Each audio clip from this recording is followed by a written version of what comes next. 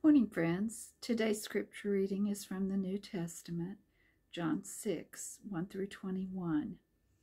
After this, Jesus went to the other side of the Sea of Galilee, also called the Sea of Tiberias.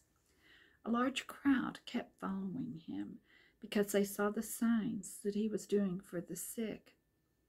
Jesus went up the mountain and sat down there with his disciples. Now the Passover, the festival of the Jews, was near. When he looked up and saw a large crowd coming toward him, Jesus said to Philip, "Where are we to buy bread for these people to eat?" He said this to test him, for he himself knew what he was going to do. Philip answered him, 6 months' wages would not buy enough bread for each of them to get a little. One of his disciples, Andrew, Simon Peter's brother, said to him, "There is a boy here who has 5 barley loaves and 2 fish. But what are they to so many people?" Jesus said, "Make the people sit down." Now there was a great deal of grass in the place, and so they sat down, about 5,000 in all. Then Jesus took the loaves, and when he had given thanks, he distributed them to those who were seated, so also the fish, as much as they wanted.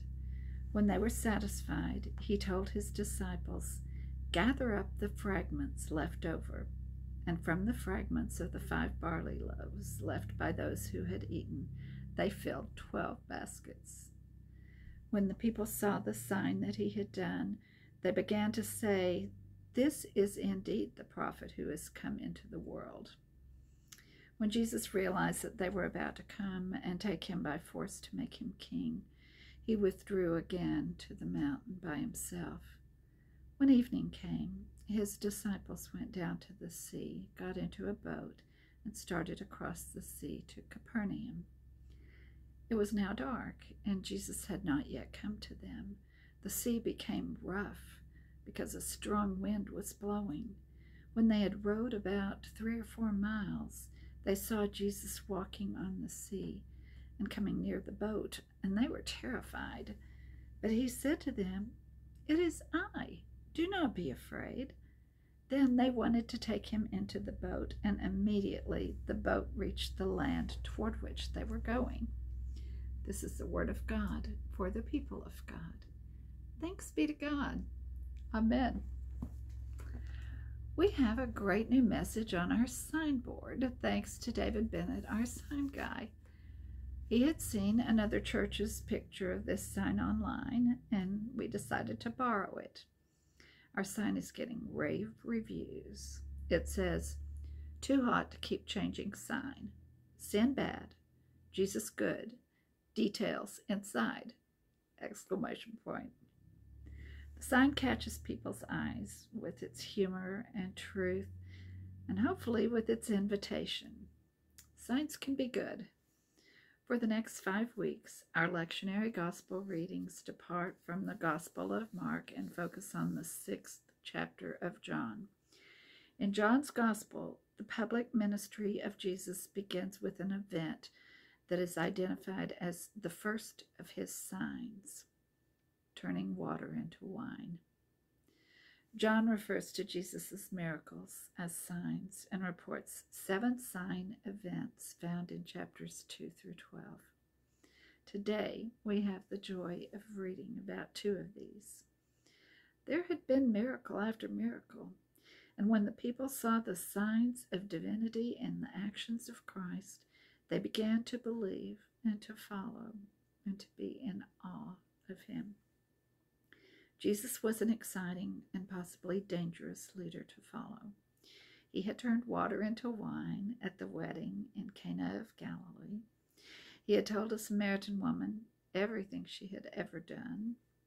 He had healed the dying son of a nobleman, and he had healed the man at the pool of Bethesda who had been sick for 38 years. Jesus had performed that last healing miracle on the Sabbath. And he'd really ticked off the Jewish authorities who were seeking to persecute and kill him. Jesus had just had a little conversation with them about who he was and how he had come in his Father's name.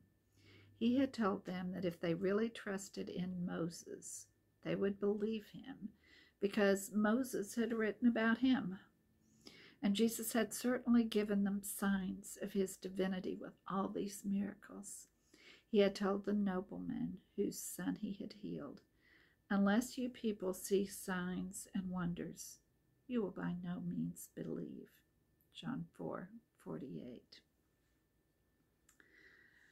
Today's passage in John 6 says that when Jesus went over the Sea of Galilee, a great multitude followed him because they had seen the signs he had performed on those who were diseased. This multitude of people is the same multitude that Mark was talking about in last week's lectionary passage. Those people who looked like sheep without a shepherd to Jesus. The ones who had stirred the compassion of this Savior who was exhausted emotionally and physically and needed rest. In Mark's telling of this story, the Savior seeking rest in this deserted place had quickly become undeserted. He saw the people and he began teaching them many things. After he had taught all afternoon, the disciples suggested sending all these hungry people away. And Jesus asked them what they had to feed the multitude. 5 loaves, 2 fish. This feeding of the 5,000 miracle is told by all 4 gospel writers. In John's account, when Jesus saw the multitude coming, he turned to Philip and he started asking about where they'd get food for these people. John makes a point of saying that the Passover feast of the Jews was near. Jesus asked Philip where they could go and buy bread for all these people to eat.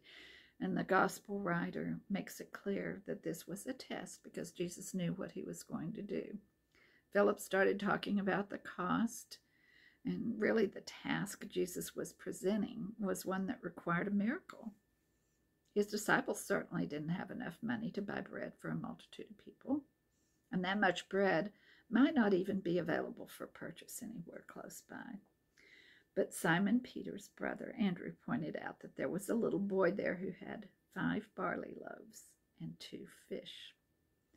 The words Greek used in the gospel are the words for small boy and little fish.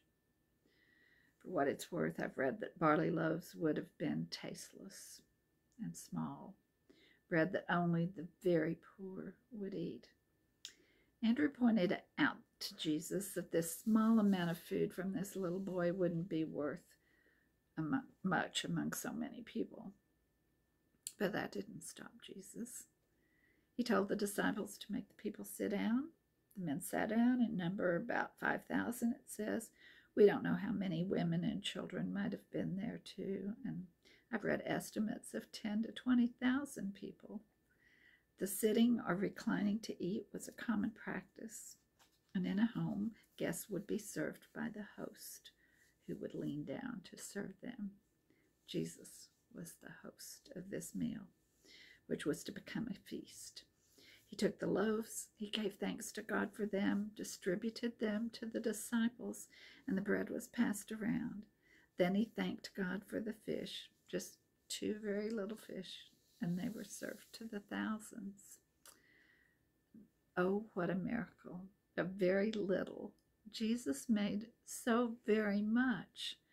What had looked so insufficient had become more than enough. For we're told that all who were there were filled, and what was left and gathered up filled 12 baskets. I love that part of the story, that there was more left over than there was to begin with. And remember what Jesus told the nobleman about people needing signs before they would believe. Verse 14 says, "Those men, when they had seen the sign that Jesus did, said, 'This is truly the prophet who has come into the world.'" They wanted to make Jesus king, and he knew that he would be taken by force.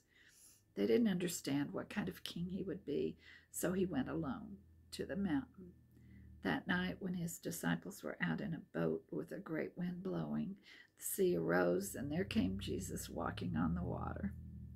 And they received him into the boat and were immediately back to land, after a miracle. These are great accounts of stupendous signs showing the supernatural power of the incarnate God. And I will suggest that the message for us in this passage is that we, the Green Bluff Church, are the little boy in this story. In fact, maybe what Jesus was saying to all those people on the grass that day was that the kingdom of God was within them and looked like a little boy who was willing to give what he had. What he had didn't look like much, but in the Savior's hands, it was way more than enough.